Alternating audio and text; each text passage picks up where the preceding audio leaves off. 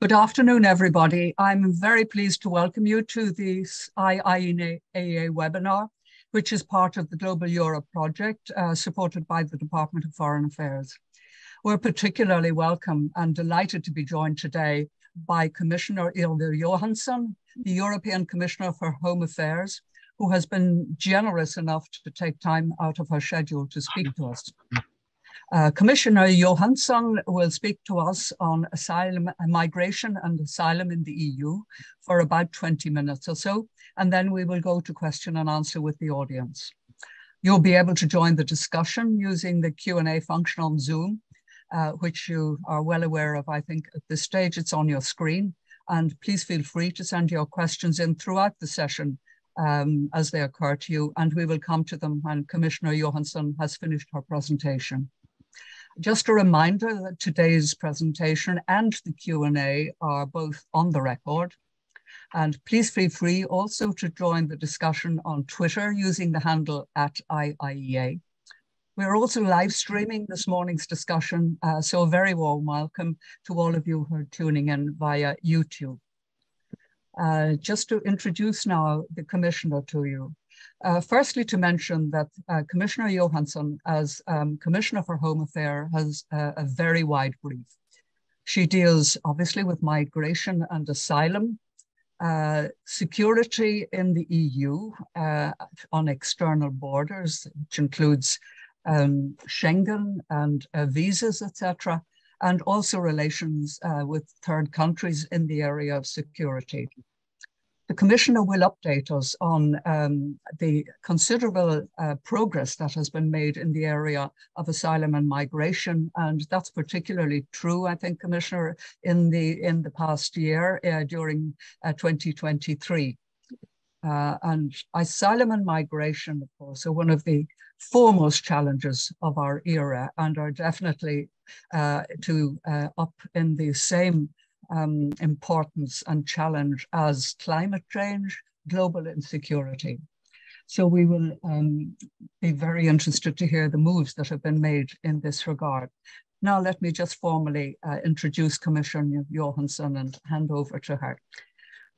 Commissioner Johansson was appointed European Commissioner for Home Affairs in December 2019, and she previously served as Minister for Employment in the Swedish government from 2014 to 2019, Minister for Welfare and Elderly Healthcare from 2004 to 2006, and Minister for Schools from 1994 to 1998.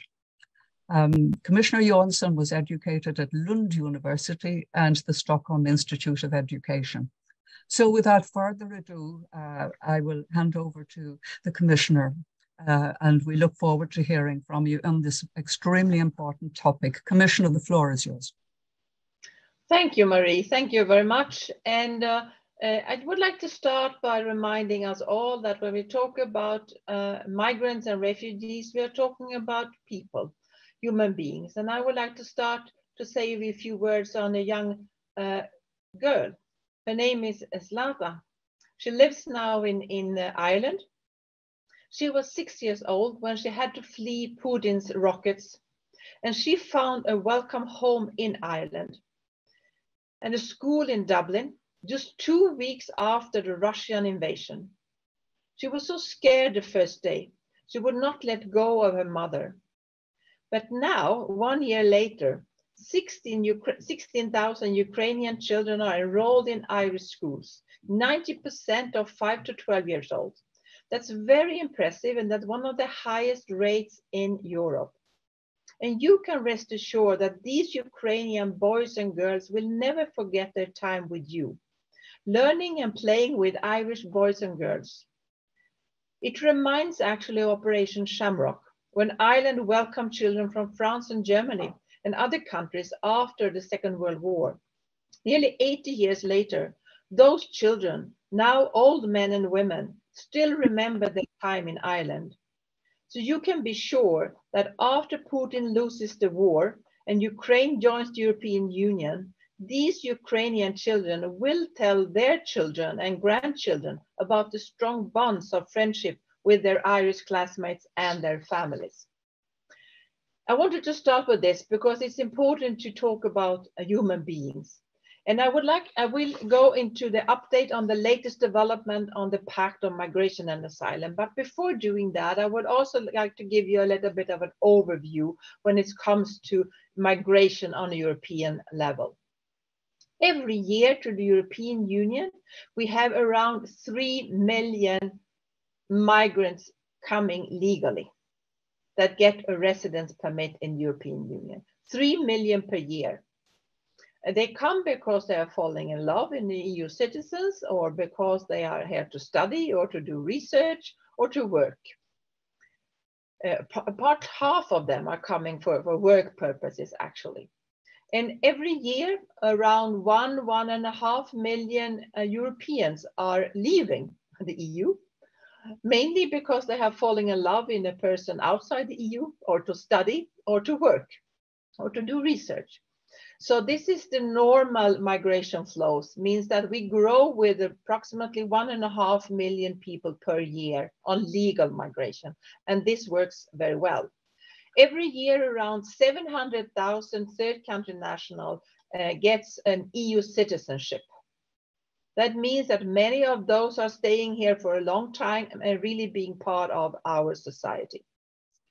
Last year, we had 330,000 irregular arrivals, which was higher than the years before. And this is really an area of concern, and I'll come back to that. We had 330,000 irregular arrivals. At the same time, we had 1 million asylum applications last year in the European Union, 3 times more than the irregular arrivals. That means that the majority of those applying for asylum are arriving legally. They are coming visa-free, or they are coming on visas and overstay and apply for asylum, or they already have a residence permit or a refugee status in one member state and then go to another member state and apply for asylum. So these are the overall figures on the migration in the European Union. So what is important for me when I took this office in December 2019, migration is something normal. Migration has always existed. Migration will always exist. Migration will never stop. Our task is to manage migration. And migration is manageable, but it takes that we work close together to manage migration. And when I took office, it was a situation in the EU where there were the whole area of policy making and legislation was totally blocked. It's been a stalemate for many years. There was also a situation where there was lack of trust between member states and between member states and the Commission. And if you allow me, I think there was also a situation, there were a lot of room for maneuver for drama queens or drama kings to make a lot of noise around migration. So that was my task. I was tasked by Ursula von der Leyen to unblock the block situation and find an agreement on a new pact on migration and asylum. And I realized that the first thing necessary was to rebuild trust and try to understand the different positions from different member states, but also for other stakeholders, from NGOs, from UN organizations, from the European Parliament, of course. So I started traveling to all capitals and reaching out to all stakeholders to understand the situation. And what I learned is that all member states are very occupied with the challenges they are facing when it comes to migration. And there was a situation that they were not so much aware of challenges that others are facing, even though these challenges are very much linked to each other. So that's how I worked to present my new Pact on Migration and Asylum that I presented in September in 2020. And when I presented this proposal, it's a huge one. It's 11 legislative files in the whole pact, so it's a huge one. And when I presented it, nobody was really happy. And I was asked how I see this reaction, and I think it was a great success. Why? Because nobody rejected.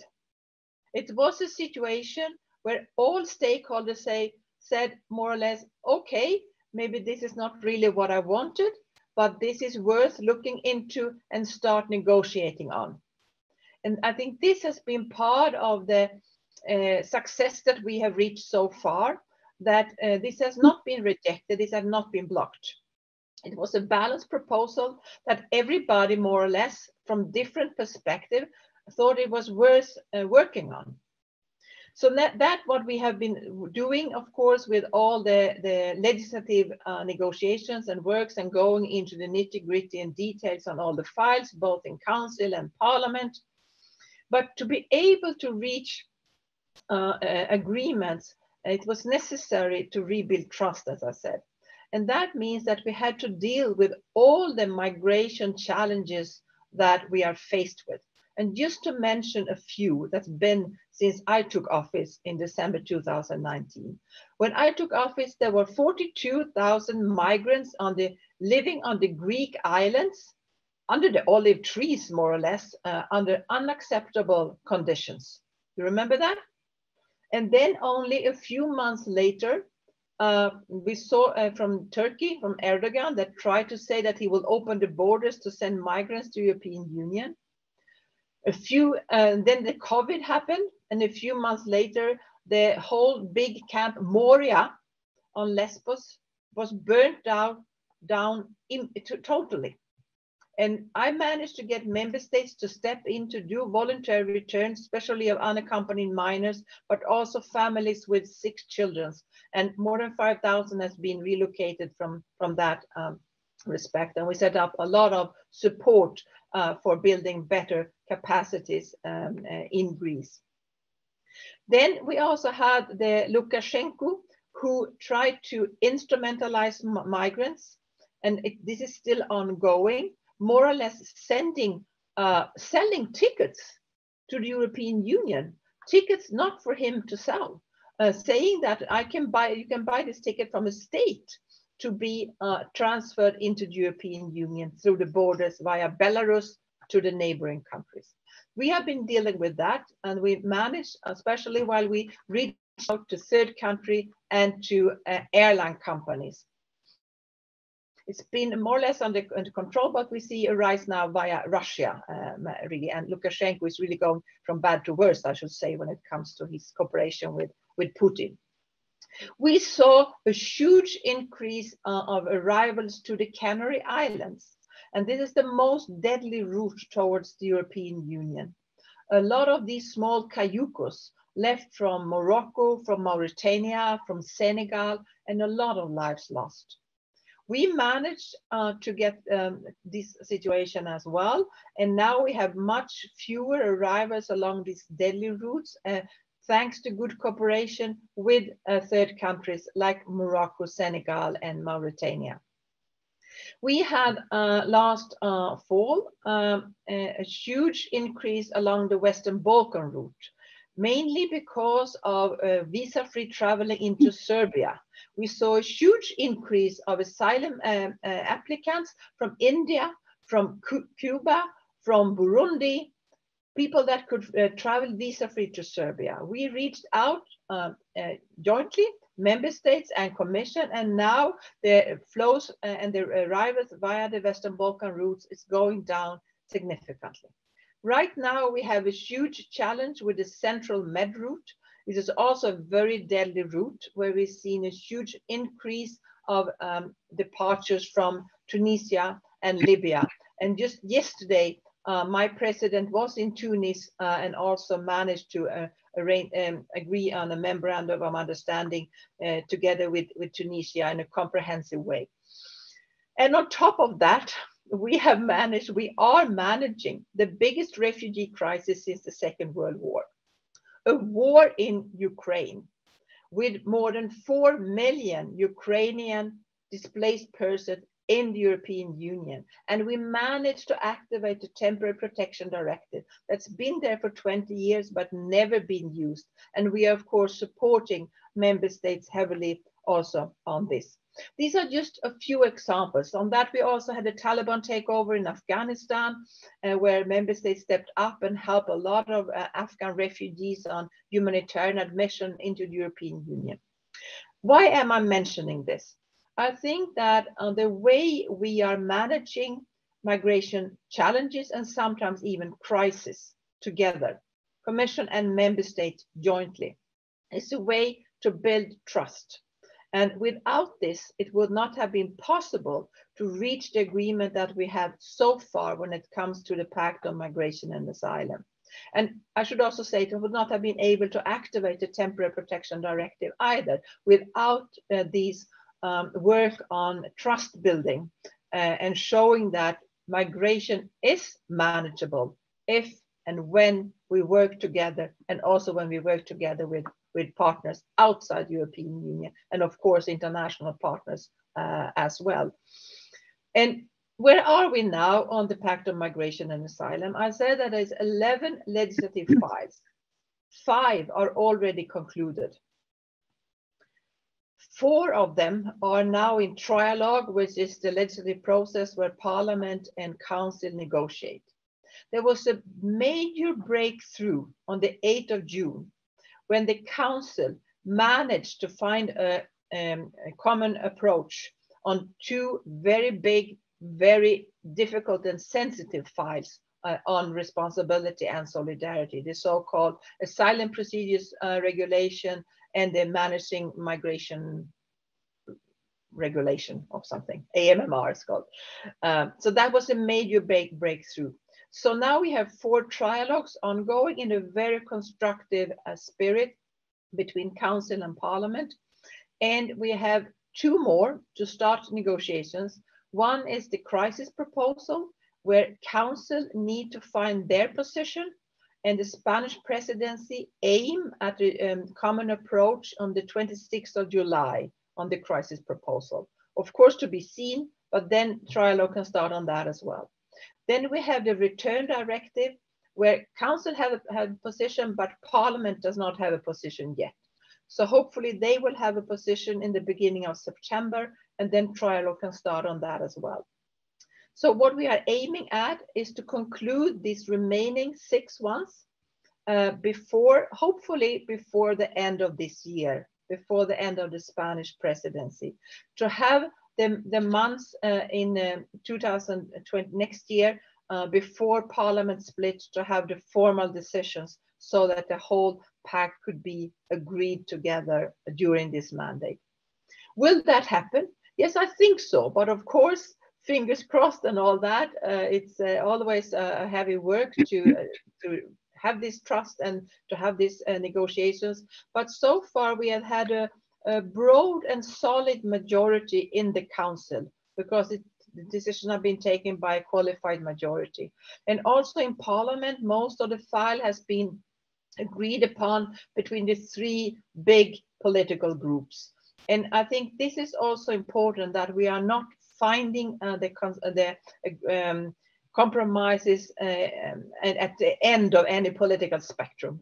So we are really finding a comprehensive approach that will lead to a better protection of our external border, making sure that those that are not eligible for protection will have a swifter process and a swifter return decision, because this is important, that those not eligible to stay also have to be returned to the country of origin. At the same time, a better protection of the individual rights, and especially for the vulnerable ones, for children, for other vulnerable groups, in protection of their rights and their reception facilities, for example, to have the proper system. It also, now for the first time ever, Council has agreed on numbers for relocation and for mandatory solidarity between member states. And I think this is a very, very important step. There are a lot of details, of course. I'm happy to answer that. But overall, we are very close to a situation where we have overcome the block situation and can deliver a more modern, a more European, and a more comprehensive pact, an agreement, and the legislative agreement on the to manage migration and asylum. But on top of that, we need to continue to work closely together with third countries, countries of origin, countries of transit, countries along the routes, so that we do not wait until we have people suffering at our borders, that we reach out even earlier. And this is also a very important part, even if it's not really in the legislation. Thank you. Thank you very much, Commissioner, for that overview. And I think you deserve a great support and wonderful acknowledgement of the progress you have achieved since 2020 in taking this difficult topic from the national to the European. And that has been an amazing success. And as we have seen in the Justice Council and the European Council. We will go to question and answer. And before doing that, may I ask anybody who has a question if they could indicate their name and affiliation. I should mention that we have to finish at 4:20, so I would be grateful if the questions could be short and so that we can get in as many as possible. Just before we go to the questioners, Commissioner, I just have would ask your view on the outcome of the last European Council, where Poland and Hungary did not accept the proposal, and therefore it could not feature in the Council conclusions. You have spoken about using the majority voting, and that this the Constitution allows that. Could you just tell us what the situation is, and will we be able to move forward on your plan in this regard? Yes, we'll be able to move forward. According to the treaty, we should take decisions on migration with qualified majority. And that's what we do in the Justice and Home Affairs Council. And when we had this breakthrough agreement, only 2 member states voted against. And I think that was a big success, actually, to have that solid majority. In the European Council, they take the conclusions with unanimously. So that is more difficult. But the decisions are taken with qualified majority, and that is what the treaty says that we should do. And I think really it's not a good idea to have a veto system when it comes to these important issues that it's really necessary that Europe manage together. Thank you. Thank you. So I hope that that can move forward. Just some questions that have come in from listeners. Nora Owen, who is a former Irish Minister for Justice, asks, what is the current status of the Dublin Convention? Is it still in full use at the moment? Yes, it's still valid, the Dublin Convention, and it's being used. There was huge hiccups during pandemic, I must say. So we have now agreed with all the 27 member states on a roadmap back to Dublin, to step by step going back to a more functioning Dublin system. So it's still there. In my proposal on a new pact on migration and asylum, there are changes in the Dublin regulation. And if you look at the agreement reached by Council, they have even bigger changes. Of course, this needs now to be negotiated with the Parliament. So, but I think there's a good guess that the outcome will be that we'll still have a Dublin system, but there will be some significant changes also into the system after we have finalized the negotiations between the co-legislators. Thank you. Thank you for that. Another question from Francesco Pinotti, advisor of the Council of Europe, asks, will clear human rights safeguards be included in the cooperation agreement with Tunisia? So maybe you could tell us, I know yesterday, it's a very recently signed agreement, but maybe you could speak a bit about the agreement that has been signed with Tunisia, because I know there was There were difficulties with this agreement, but obviously these have been overcome. But the question regards human rights safeguards in the agreement with Tunisia. So the Memorandum of Understanding is a very comprehensive one that covers 5 different areas, not only migration, but a lot of other areas. And it was signed yesterday, as you said.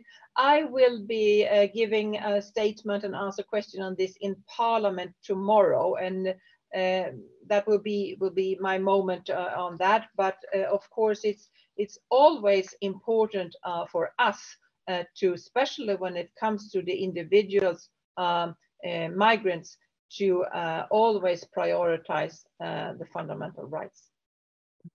Thank you for that assurance.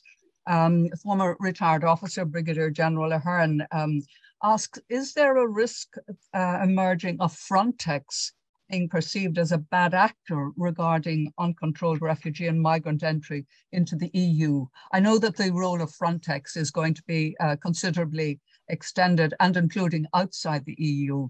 So perhaps you could mention, have a word about the role of Frontex.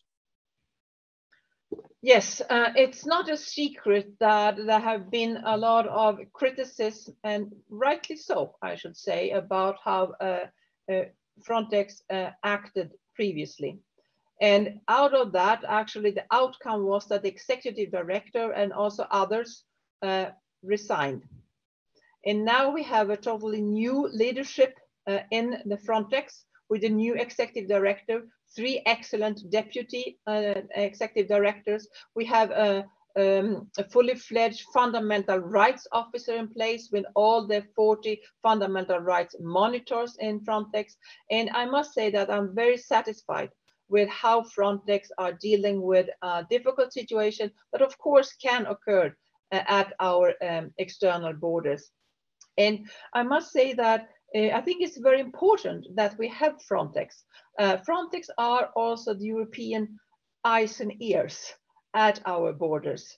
And I think that this is something that has been recognized, and also something that, for example, with this recent terrible tragedy with the shipwreck outside the Greek coast, I think I hear many voices that ask for even more presence of Frontex at these situations.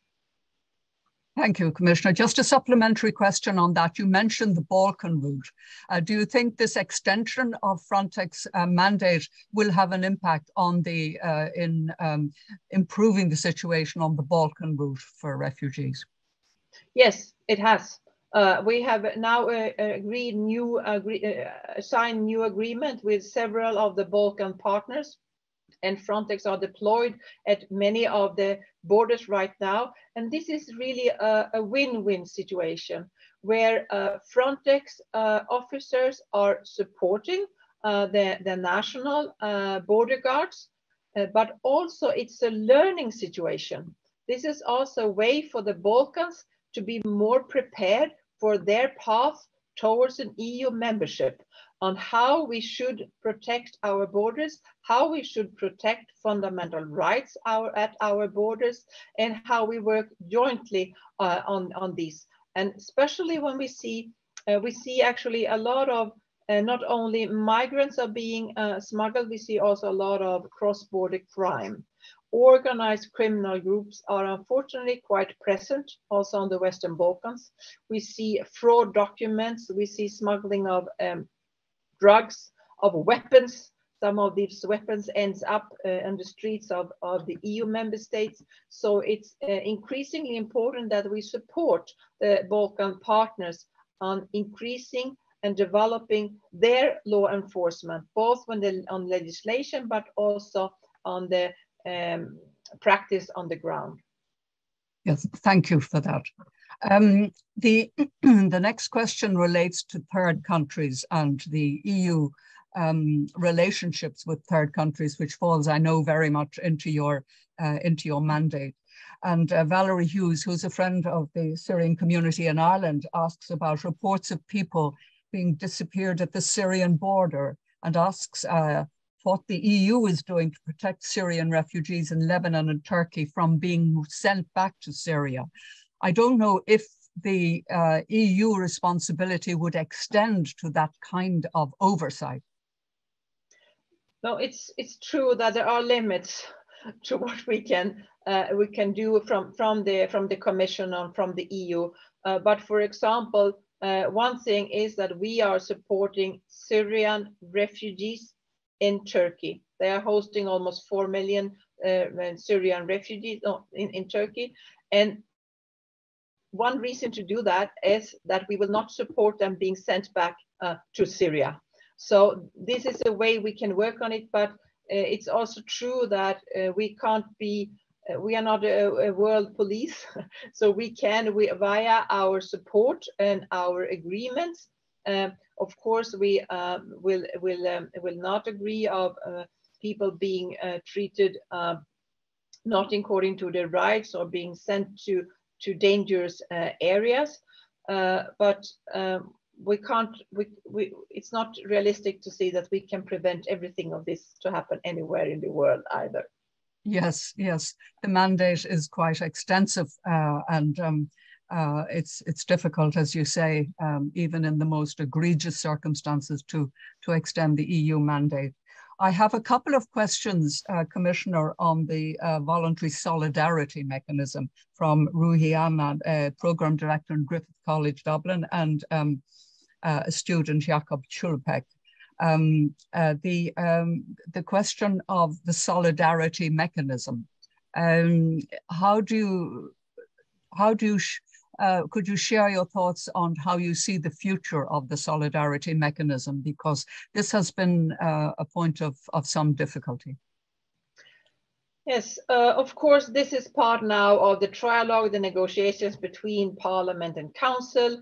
And so this has to be finalized, but I can see that in my proposal, I proposed a mandatory solidarity when a member state is under pressure and needs support from other member states should be obliged to step in to support.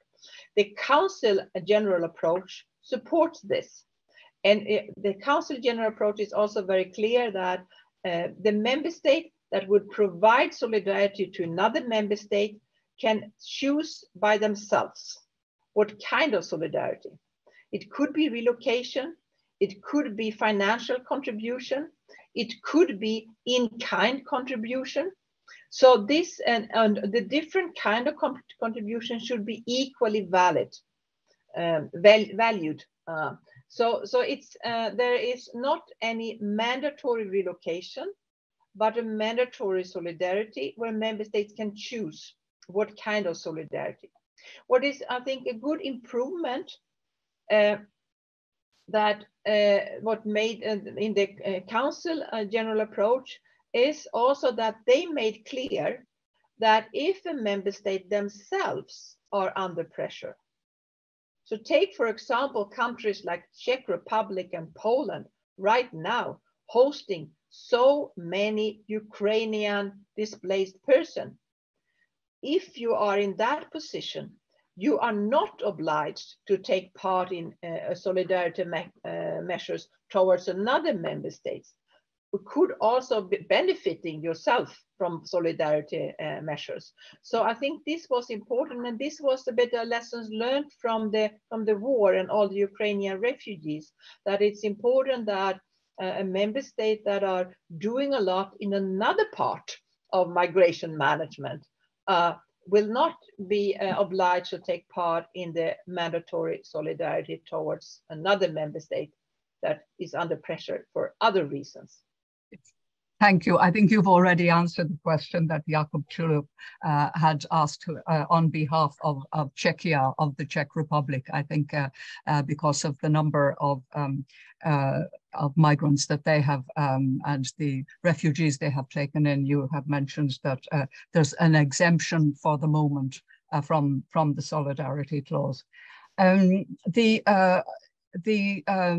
You recently signed, very recently signed, a security pact with Moldova, between the EU and Moldova, which you have praised for obvious reasons as likely to be very significant and a success. Do you see this as an example of other types of security cooperation in the migration area?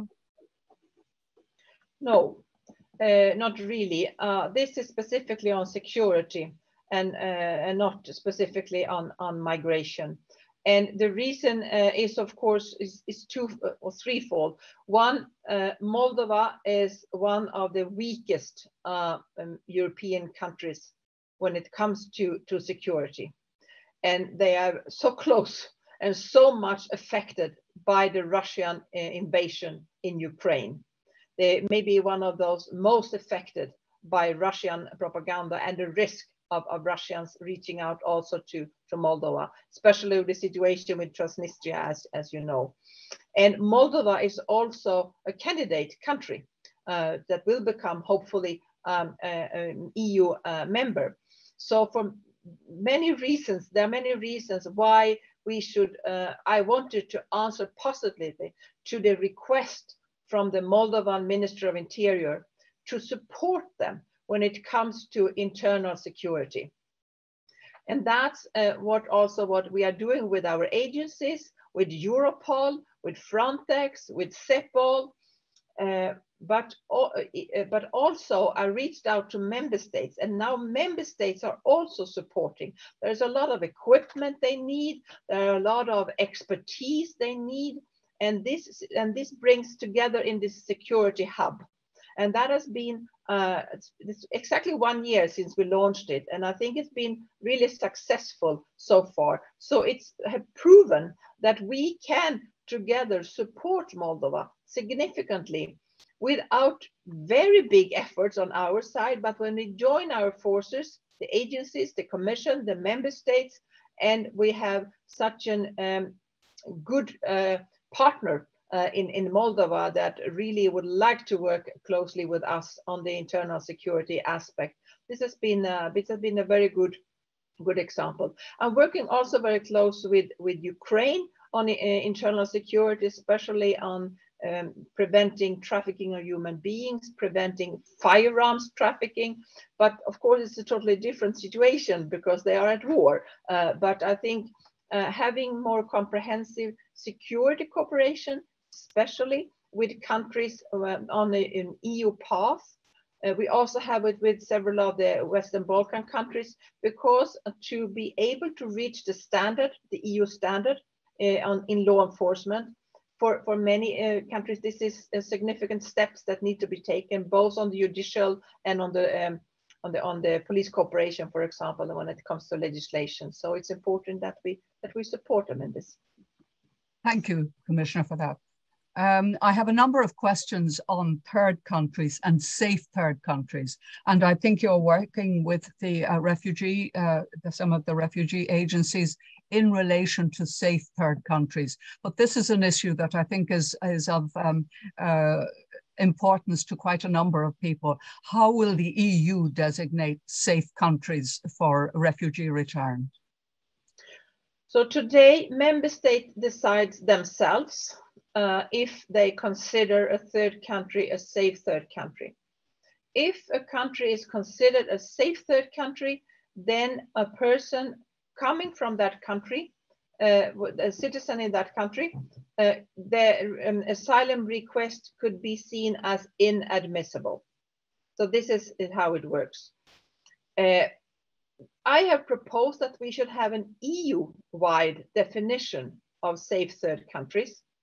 Hopefully that the co-legislators will agree on that, but we are not there yet. If we agree on a European definition of safe third countries, it means that people that coming from that country are safe in that country, and that should not be their asylum application should be seen inadmissible. But this definition has not been decided yet. But part of it, of course, is how well functioning the protection the protection of fundamental rights, the right to apply for asylum and to be given international protection, for example. It's also part that has to be assessed in that context. Thank you, Commissioner. Just also to follow up on that, there will be a question of sending migrants to other countries besides their countries of origin, and that is a provision as well. Is that the case? This is not in my proposal. This is not in the proposal and the common general approach of the Council. It's not in the Parliament position. I must also say that I'm not in favor of that. I don't think it's a good idea to send asylum applicants to a third country. But it's not in my proposal, and it's not in the Council general approach, and it's not in the Parliament position. So I will be very surprised if that would be the outcome of the negotiations. We can take that assurance. Thank you.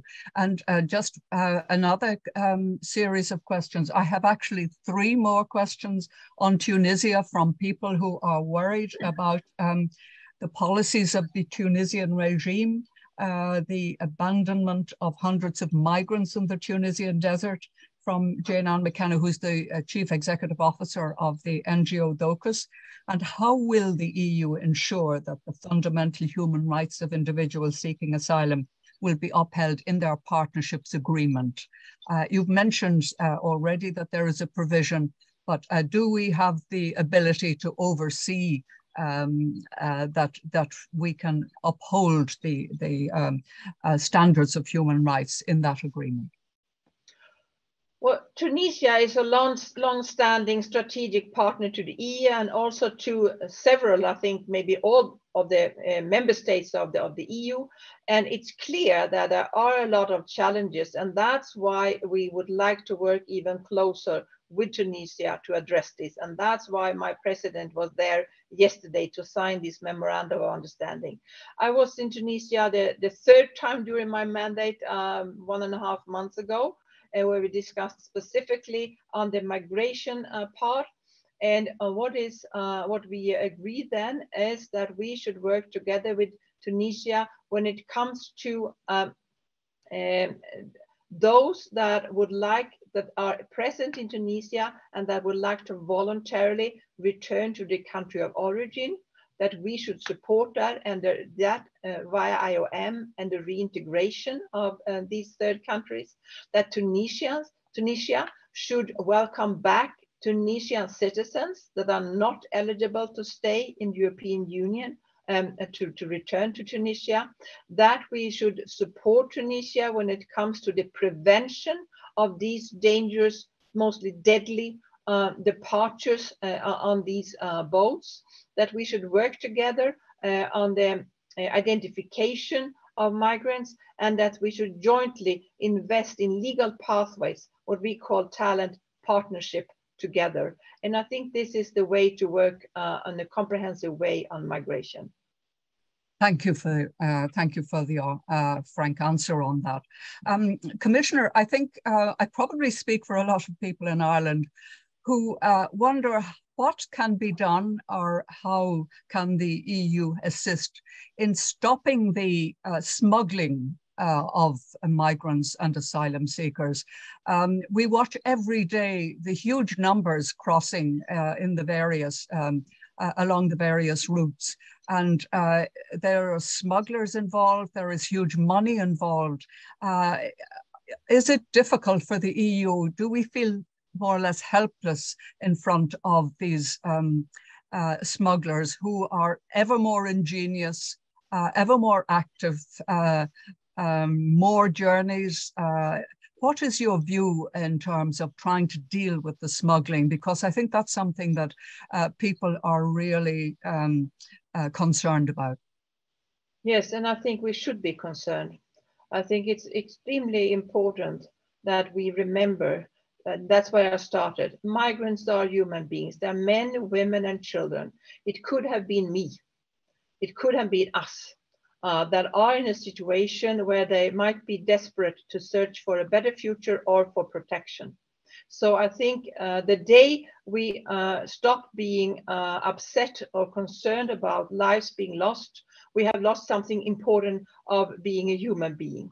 So this is important. Our first obligation is always to save lives. And to be able to do that, we need to do different things.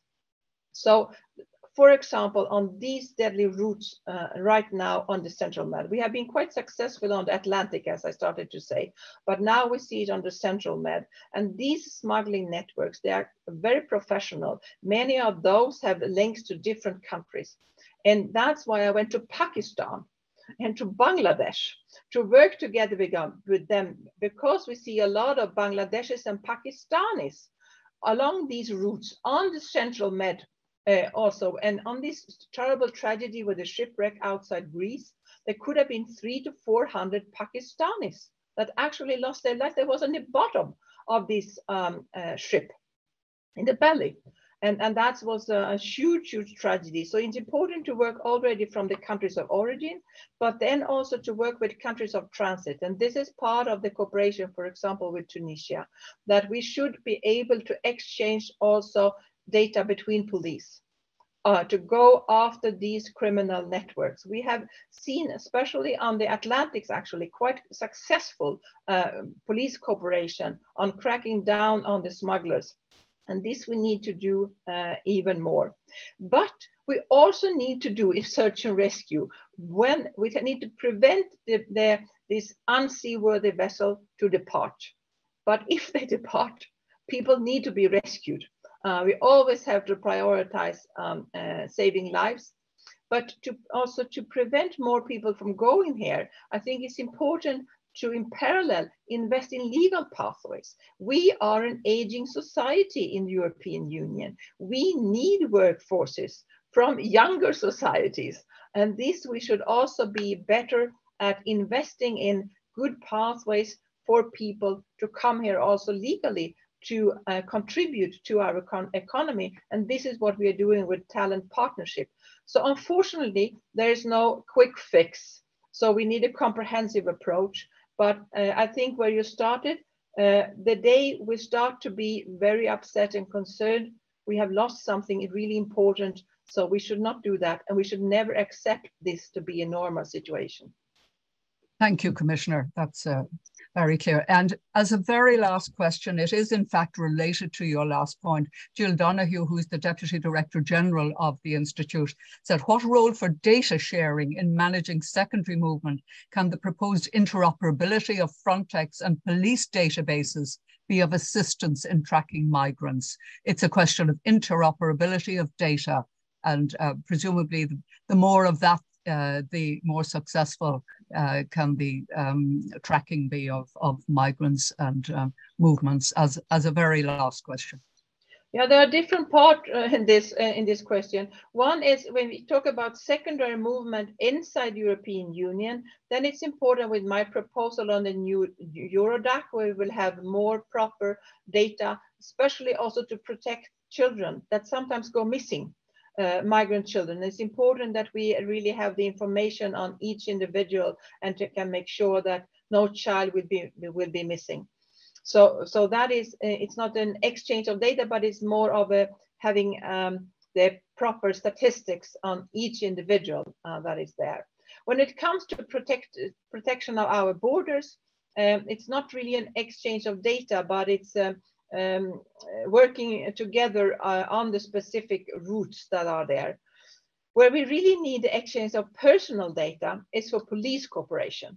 And that is when a national police or Europol are exchanging data with a third country police. And that to be able to do that, we need a special status agreement so that we can also stand up to our high standards of data protection. But I think this is necessary to be able to go after the top level of these smugglers. We have to remember that these smugglers are not sending people to Europe. They are sending them to death.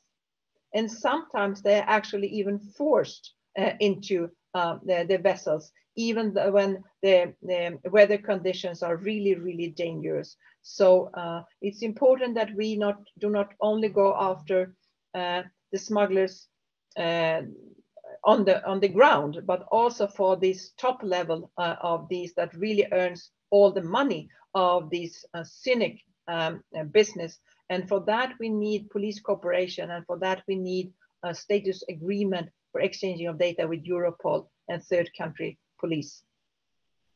Thank you very much indeed.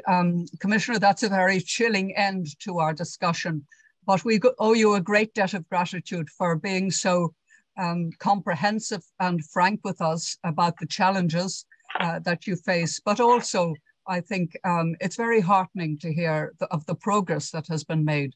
And we can just wish you well in something that is of huge importance to all the member states of the EU and to internationally, because this is one of the difficult and most challenging issues. And we thank you again for joining us today to explain the challenges, but also the progress that has been made.